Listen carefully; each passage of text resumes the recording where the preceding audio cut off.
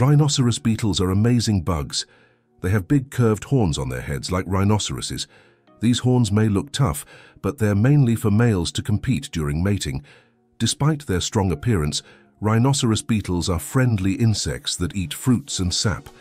Some of them have bright colors, making them noticeable in the bug world.